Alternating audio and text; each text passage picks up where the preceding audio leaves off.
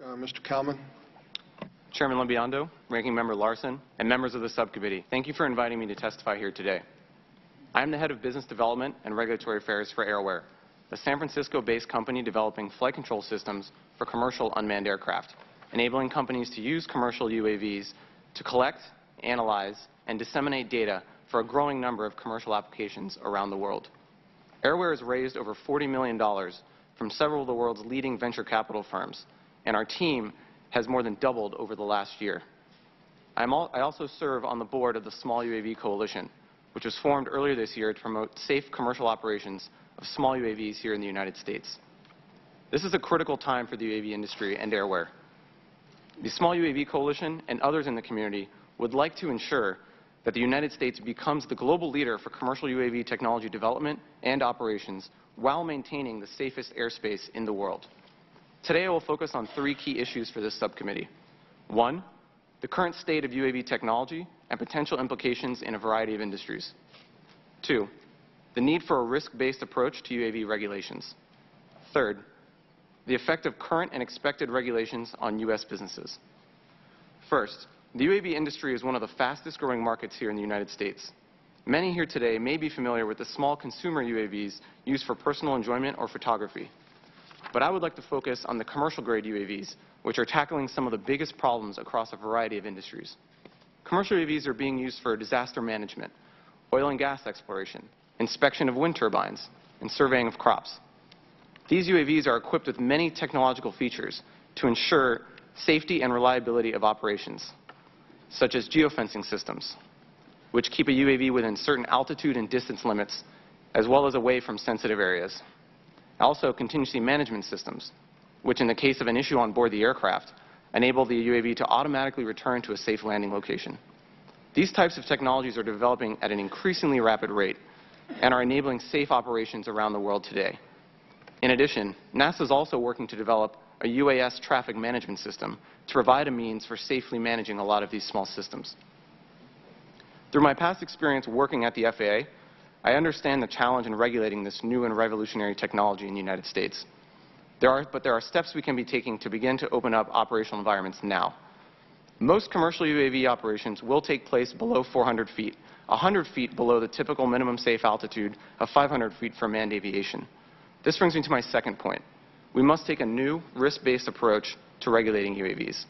For example, a very small aircraft operating over a remote farm field at 300 feet would be subject to minimal regulatory requirements, whereas a larger aircraft operating over populated areas would require highly reliable avionics, additional training, geofence technology, and fail-safe mechanisms like a parachute. These are the types of risk models being used to allow commercial operations in Europe today, including France. I am pleased that the FAA recently stated its intentions to shift to this type of model. I applaud them for this, but the critical question is, how quickly can it be implemented? Finally, I'd like to discuss the effect of delayed regulations on U.S. businesses. As I mentioned, France allows low-risk commercial applications, as does Canada, the United Kingdom, Australia, and many other countries. The United States, typically a leader in aviation, is one of only a few countries that currently prohibits commercial UAV operations, except pursuant to an exemption. While we wait, small and large businesses in the United States are moving UAV testing and operations abroad, where regulations are more advanced. Delayed and overly restrictive regulations aren't just slowing the growth of the UAV industry. Many of the largest industries and corporations in America see this technology as key for remaining competitive in the global marketplace. Airware has raised a strategic investment from one of the largest corporations in America, General Electric, who could use UAVs across many of their different business units.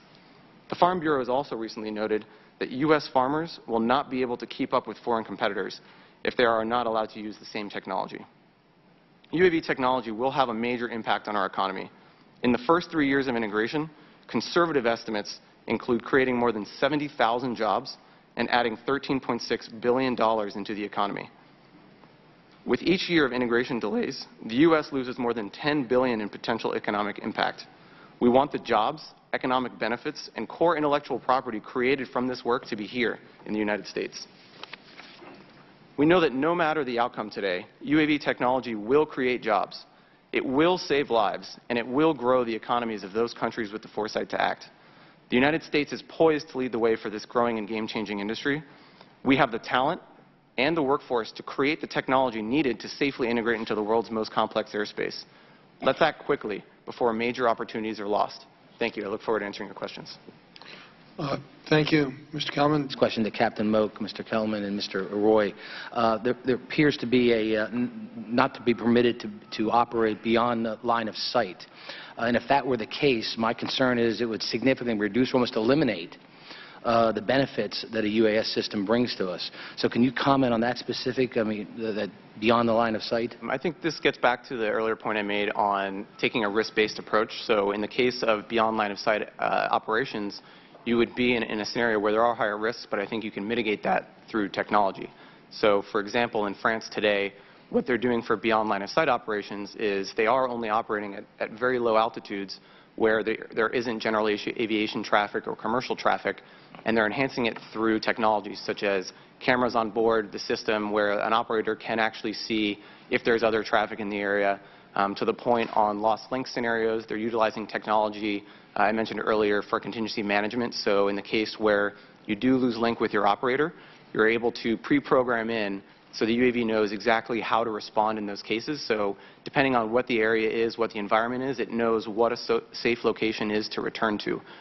So these are the types of technologies that are already in place today. You have some comments on just generally what an ideal environment for these test sites would look like?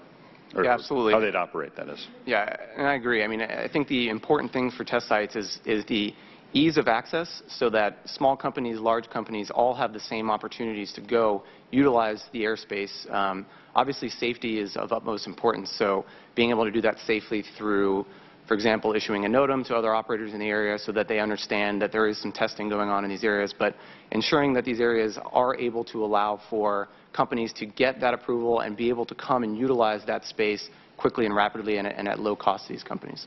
Is there any scenario where, since you're in the private sector, where you can envision a test to operation scenario?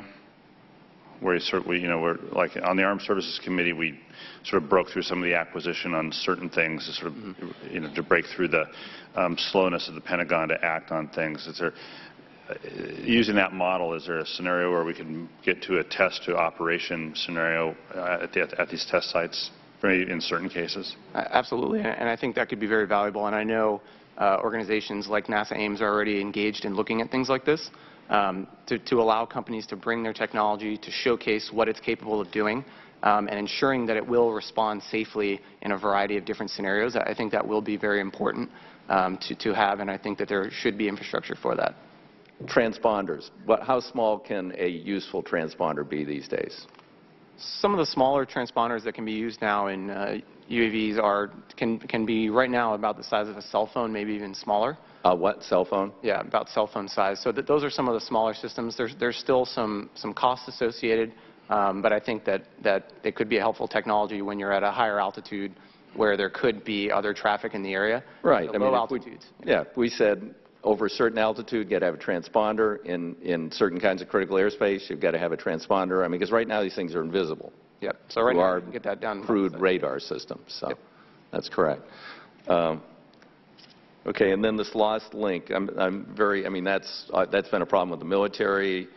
You think you've got that nailed in terms of having, if you have the geospatial restrictions and that's all somehow programmed in, and these things can find a safe harbor point remotely, and they know they've lost the link, so they're going to go to that point.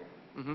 Typically, how that would work is the manufacturers of the vehicles know what a safe, amount of lost link time is, and for example, they can specify in certain applications where link is absolutely critical, and if there's any sort of lost link, it needs to immediately return to the landing location in a way that is safe. In other cases, a lot of these systems are so highly autonomous that interruptions in the link may not be as important if it's in an area where it's controlled. So it's all depending on the risk of the situation, and you can actually program a lot of that into the actual avionics of the system. Okay, thank you. Thank you, Mr. Chairman. Mr. Meadows. Thank you, Mr. Chairman. I want to follow up on some of what you were just sharing, Mr. Kallman. You talked a lot about technology and where we are. we see an aircraft sitting in front of Captain Moak there. Is it possible to put in the type of technology, or can you expand on the types of technology that would increase safety but yet not require an aircraft license, as the gentleman to your right is advocating, that would keep us safe? What other technologies are out there? Yeah, so I mentioned two very important ones: the geofence technology, which is very common in the industry and can be used on vehicles as small as the ones you see here. The contingency management functionality, it gets to the lost link. Also, loss of GPS functionality, so that should the vehicle no longer be able to make itself aware of where it is, it knows how to land safely. There's a lot of really great research going on right now here in the United States and other parts of the world that Professor Roy talked about on sense and avoid technology. I think that's going to be a critical piece for enabling a lot of these higher risk applications at higher altitude with other traffic in the air, and there's already very significant advancements in that area as well. So how confident are you that if we do not change our regulatory scheme, that Canada, Australia, Europe will own this type of technology, and on a scale of 1 to 10 being most confident that if we don't change things that we're going to lose out? I would say I'm pretty confident, because we're seeing a lot of the highly skilled manufacturers in Europe really surpassing a lot of the U.S. companies because of their ability to go and iterate, do very frequent testing, do a lot of research on their products, where they're able to actually go 2 or 3 generations in their products where a U.S. company may only be able to do it once. So we are starting to see some of that. So they're actually doing a lot more testing in Europe or Canada or other places than we are here. It's just because a lot of the main manufacturers there have easy access to testing facilities. Some experts have talked about integrating privacy by design. We're talking about safety. What about privacy here? This is a concern, a genuine concern that the larger public has, I think. Are you aware of any technology solutions to the privacy issue? To the privacy issue, and I think it's important to state that privacy is definitely one of the things of utmost importance for the UAV industry and a lot of the companies in it. And to your point on privacy by design, I think a lot of manufacturers are engaging in this today and doing things like restricting, for example, where cameras can and cannot turn on board the aircraft, protecting that valuable information. But ultimately, I feel that privacy is really independent of the type of technology that's collecting that information. I feel that privacy is really about what information is private, what information is public, and ensuring that we protect that independent of the different types of collection methods. One of the major issues with UAVs is the flyaway problem, where they lose connectivity and fly away. It affects consumer UAVs, but also very high-end aircraft with the military. How do we mitigate that risk, and how do we integrate this into our aviation system? Yeah, and I think to reiterate also that safety, again, is of utmost importance. And I think with the flyaway issues, that's a matter of technology. I think that the technology is increasing at a very rapid pace. I mentioned earlier a lot of the functionality in a lot of these systems to manage a lot of issues that happen on board the aircraft. Typically, that's where you'll see those types of things. You'll lose the GPS or something along those lines. So making sure that the systems have the ability to know how to automatically respond should any system fail on board the aircraft, and be able to return it to a location that is determined safe before the flight. So I think those will be very, very important to ensure. All right. I'd like to thank all the witnesses for their testimony, and in absentia, the other members for their participation in today's program. The subcommittee stands adjourned.